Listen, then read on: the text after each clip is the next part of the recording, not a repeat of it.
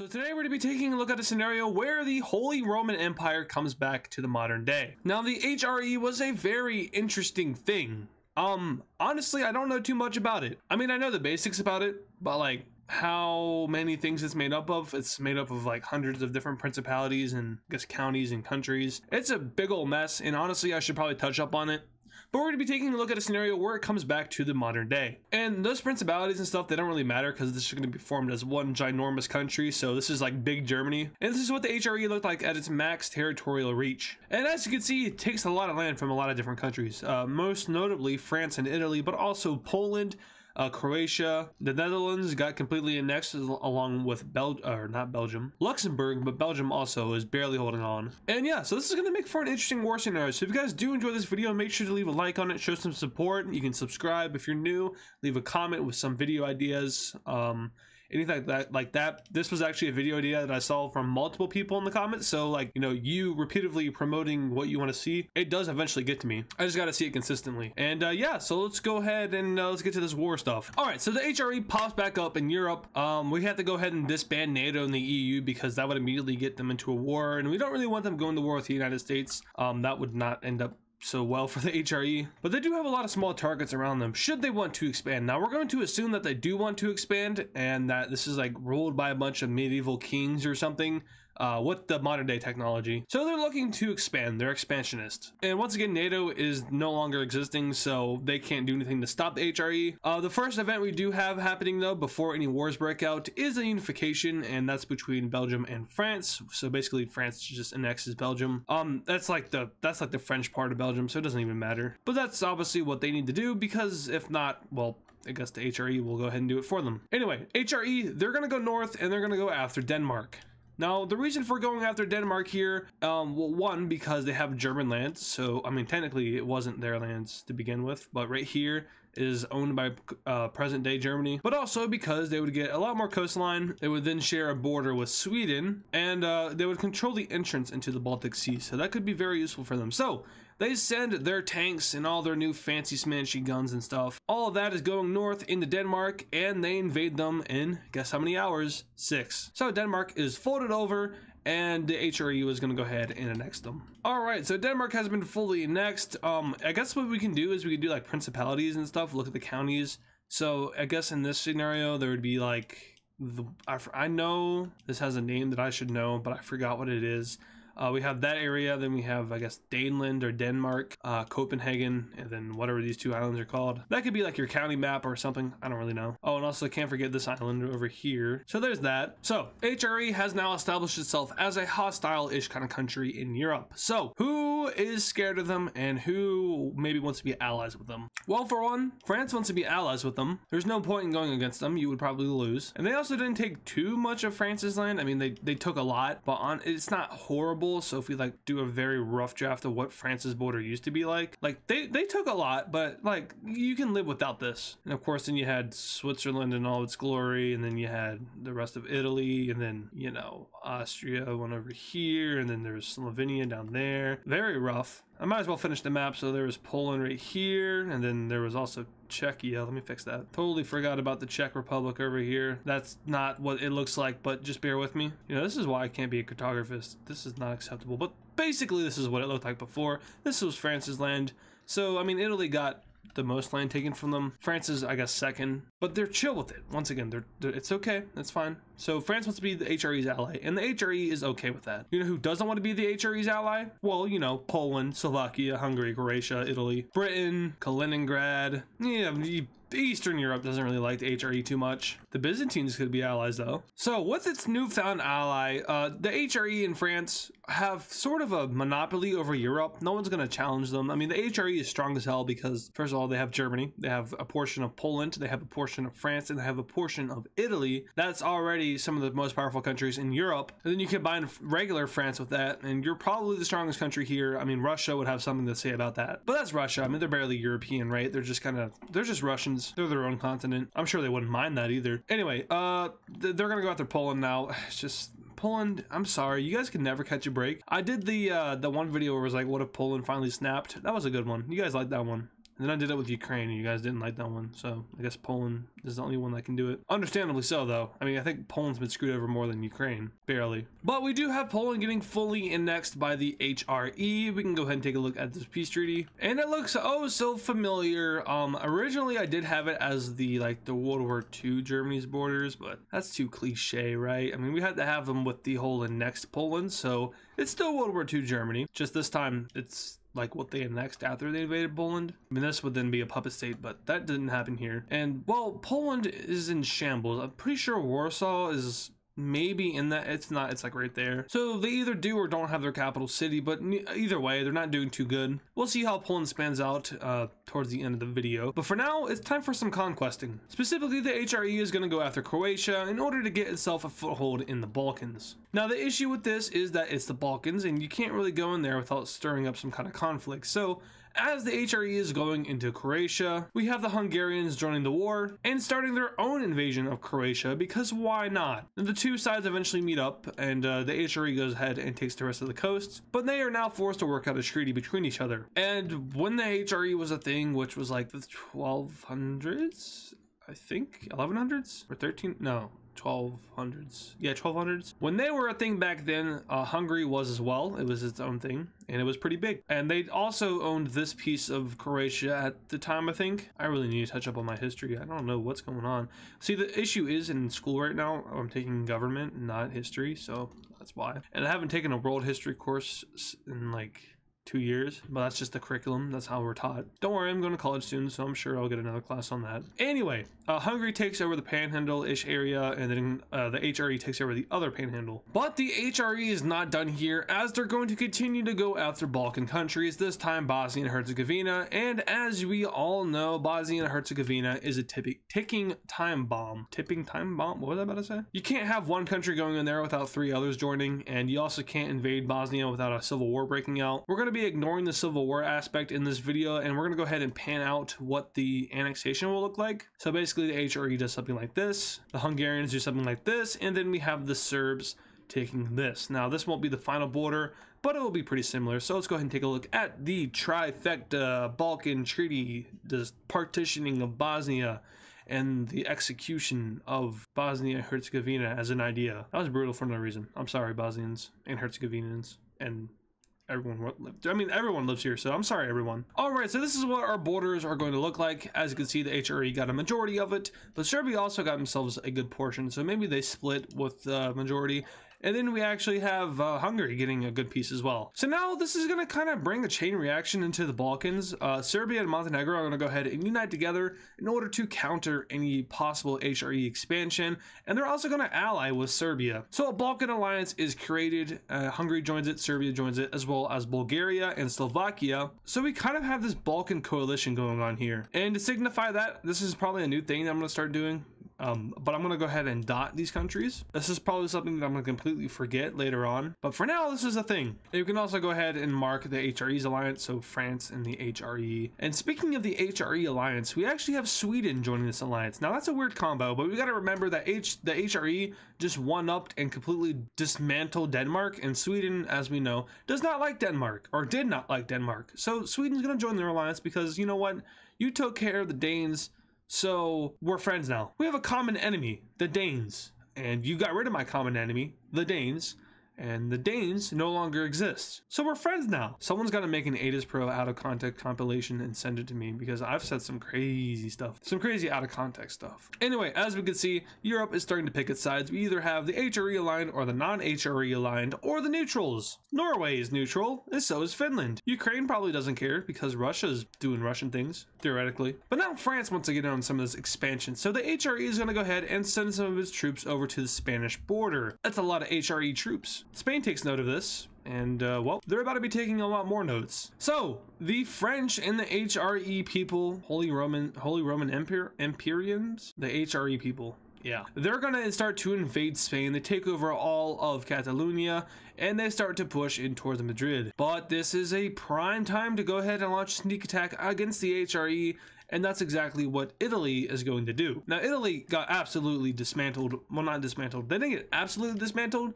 They just lost half of their country, which is basically getting dismantled. But they got hurt. They lost Rome, and well, they're gonna go ahead and try to crusade and take it back, and this goes extremely well at first. The HRE has to pull some troops out of France, which leads to this temporary stalemate over here with Spain. There's some equal land exchanges going on each side. Barcelona gets recaptured, but the HRE does manage to push back against Italy, although it is kind of slower than what people expected. And you wonder why that it might be looking like that, but it turns out there's some British folks down here in Italy. Looks like the Brits can't stay out the damn wars in Europe. I don't know what part of England that accent is from, so English people, let me know. It's some sort of English accent. It's probably like the equivalent of like the American Southern accent, where it's like, hey y'all. I'm not doing any more accents, I'm sorry guys. So Britain joins the war on the side of the blue team, and basically we have ourselves a little World War III going on, except it's only in Europe. So with this in mind, we have the HRE alliance going ahead and bringing Sweden into the war, and this officially makes it a continental war. So why not add in some more people? The coalition down here, they're gonna mind their business for now, but Poland will join this war in hopes of getting their land back. And we have a 3v4, which is not fair, but it's the HRE, so who cares? The Brits are gonna go ahead and engage in a naval battle with the French, in which they're going to win and eventually make a landing over here in the Normandy area of France. French are getting flashbacks, and they're also losing ground in Spain. So the HRE is gonna go ahead and pull some strings and get themselves a new ally, this time being Portugal. How is this possible? Portugal is allied to Britain. That would never happen, right? Well. Looks like the HRE's got some strings pulled in the Portuguese government. Some people woke up with bullets in their head one day. And yeah, there's this pro-HRE mob that's now in charge. Maybe it has something to do with the lead disease. The lead in the head disease. I like that. I'm gonna start using that in videos. Anyway, Portugal's gonna start doing stuff. I don't really know how much they could do against Spain, but it's enough because France is able to remobilize and repush into Spain, taking back Barcelona. And with the help of some Catalonian natives, they're gonna go ahead and take these 3 islands, which I can never remember the name of. All right, back over here in Italy, the HRE is doing HRE things and completely wiping out things. They managed to get themselves over here to Corsica and take out Sardinia, and now they start to move south into the Italian peninsula. Up north, Poland did join the war, and they're doing stuff, but not much. It's mostly some open rebellions that are happening and taking place in Poland, which kind of connect up with each other and then with the main Polish government. So it looks like a lot more than what's actually happening. It only takes a few HRE battalions to come rolling through here to completely just destroy Poland's hopes and dreams. And well, they start breaking more than just those hopes and dreams. They start breaking Poland itself. And yeah, can we look up how many times that I've had Poland just get annihilated in my videos? I mean, let's think about this for a second here. Which country have I cucked the hardest? Like, which one have I just completely, like, screw you to the most? It's gotta be Poland. Maybe, could be North Korea. Could be one of the Balkan countries. Definitely not America. Pakistan's probably up there. I don't know why. Yeah, it just happens a lot. I'm sorry, Pakistan. Yeah, I don't know. If someone wants to research that, good luck. So Poland's gone and Italy is starting to fold, and it looks like the blue team's whole idea of, you know, winning the war is going out the window. Italy eventually completely falls. Britain does expand their front in France, but it doesn't look too good, as the HRE troops, which were fighting in Poland and Italy, are now mobilizing over towards France in order to, you know, win a war. Back down here in Iberia, we do have the Spaniards pushing back the Portuguese. This is no big surprise though. But the French and the HRE people do manage to meet Madrid, and at this point, Spain breaks out into a civil war with multiple groups breaking away. The government loses all of its credibility, and Portugal starts pushing in, and that's the final straw. So Spain surrenders over. And now it's basically Europe versus Britain. No big surprise. Why might that didn't go too well? Thank you, Australia, for that line. And then we're gonna put into Britain, no put into London. Thank you, Baltimore, for that accent. All right, so things aren't going so well for Britain here. They lost their capital. I mean, of course they're going to take it back because the land invasion of Britain is insane, right? But like, there's eventually a landing over here in Cornwall, and then you just gotta have to surrender. I mean, they don't surrender. They just opt to leave the war, and they agree to terms of surrender. Yeah, peace.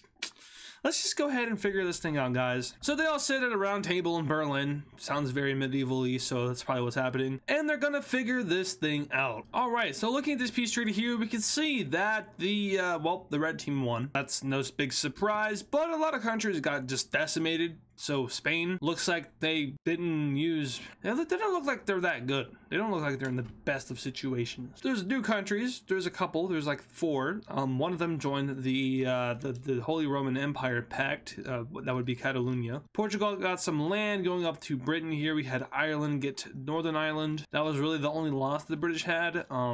Maybe the Gibraltar. The HRE took out Italy. I don't even know what this is anymore. This probably isn't Italy. This is like just called Boot or something. But they got their hands on Sardinia, on Sicily, and on these 3 islands, as well as Malta. Might have just secretly taken that. Oh, and Poland doesn't exist anymore, so that's the thing. And yeah, well, there's really only one more thing to do, and that, of course, is the Balkan War. You all saw this one happening. And, well, let me just tell you, it's not going to go well for the Balkans, because there's a lot of countries here who are friendly with the HRE, most notably the Byzantines, aka the Romans. I don't actually think they were friendly with the Romans. Technically it would be the Turks, but it doesn't matter. This is my world. So yeah, it turns out having a coalition against the HRE may not be your best move, especially when you have a lot of ops over here in the Balkans. So to put it short, it doesn't end well for them. It just doesn't.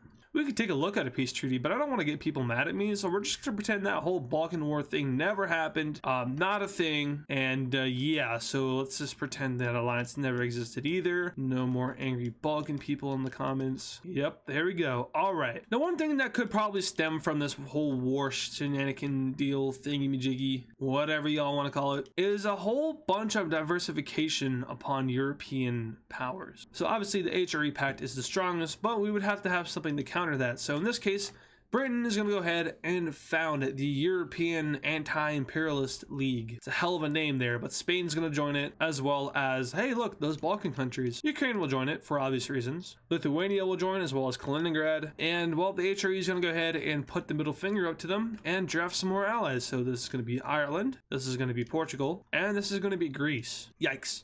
The Macedonians are going to go ahead and be forced to join in on the blue team because for obvious reasons. And that doesn't really set well with Bulgaria, but they're not going to do anything about it. And then there's another league that's found, and this one is the European Neutralism League. Great name, guys. Iceland, Norway, Finland, Estonia, Latvia, Romania, Moldova, Albania, Kosovo, if you consider it a country, Italy, surprisingly enough, and one of these new Spanish countries. No, this one. Yeah, they're not doing anything. They're like basically just like the UN of Europe. It's like, hey, don't do that. Don't do that. Oh, you did it anyway. Oh no. Anyway, all right, so that is gonna do it for today's video. I hope you guys did enjoy it. I do try to put a fun aspect on these videos. As you can tell, there's 3 different types of AdizzPro moods slash, what's the word I'm looking for? Setting? No. Theme? A little closer maybe. There's the energetic, kind of stupid one. Tries to make video scenarios funny. That was what you just got here. There's the I don't want to record right now, but I kind of have to one. That happens a lot, especially recently. And then there's the normal, oh, hey, we're doing a video and I'm ready to do this video. That's the normal motivated me. Haven't seen him in a while. It's mostly just been the other one, the sad, depressing guy. Yep, sorry about that. But hey, I got all my schoolwork done. I got a 4-day weekend ahead of me. I'm ready to do nothing. And I'm ready to record this video. This was fun. This felt like the old times when my old videos, really recently the videos haven't felt like me. And I don't know why. Maybe because I'm running out of ideas, but this wasn't a popular idea between you guys. And I'm excited to do it. So also, I want to give a quick shout out to the channel members. I am not going to be able to update it tonight, so I do apologize for the new guys. But I will try my best to remember to get it updated for the next video. So instead of, you know, editing it in tonight, I'm just going to go ahead and say your names. So, new super fans, thank you so much. It looks like we got here, Friaza, hope I said that right. And something that looks like it's in Hebrew. I'm not sure of what I think it's Hebrew. Not 100% sure, but your channel banner says Itchek Fadida. Please let me know in the members Discord server how you want me to pronounce your name, or in the comment if I see it. Probably won't see it in the comments, so just go ahead and say it in the Discord server. But I will get those new channel members added ASAP. And there was another thing that I wanted to say. Oh, alternate future series. So about that, I don't know if I want to resume it, and that's because I'm having issues with the consistency with it and coming up with new ideas for the scenario, which is one, you know, that's part of the reason I like the series so much. But I did try to like turn the series into kind of this lore based thing, and that worked pretty well with the whole trailer and everything. But I'm just trying to figure out how I want to mend that into a possible season 3, and I have an idea in my head, but I'm just not sure if I want to implement that. And you know, it's like what, we're 8 episodes in or something, so that's about the time that the lore needs to start being thrown in and stuff. And of course it would be like a 20 episode series if I do complete it. But yeah, right now I just need to do like some brainstorming on that. If I do return it, then I want to make sure that it's actually doing good as a series, because the whole reason I paused it was because it just wasn't pulling numbers and I wanted to see. And you know, that's unfortunate, because on YouTube you're supposed to do what you want, do whatever you want, make sure your audience is happy. I know you guys like the alternate feature series, but we also do have to remember that, you know, maintaining numbers is an aspect of doing YouTube, especially when it's your only source of income and stuff like that. So it just really wasn't pulling the numbers that I wanted to see, so that's unfortunate. I'm sorry about that. But if I do bring it back and the numbers are better, then I'll continue it. But in terms of like consistency, it wasn't doing too great. So I think you guys understand that. Maybe you don't, maybe you do. But yeah, that's gonna do it for today's video. So if you guys did enjoy it, make sure to leave a like on it, subscribe to the channel if you're new, all that great stuff, super duper cool. And yeah, I'll see you guys in the next video. And of course, thank you to all the super fans, which include Matthew Newman, Yam Yam, Kali Speaks Plays, Shadow Gamer Z, Deva Edits, Mr. Bonk 7, Hammer Toad 45, Patrick Clauser, Connor the Gamer, Texan Cowboy Cheese, Poland Country Ball, Yakko, Nevada Garbage Trucks, DW Cool Dude, Soviet Ball, and Serminator. Once again, thank you guys.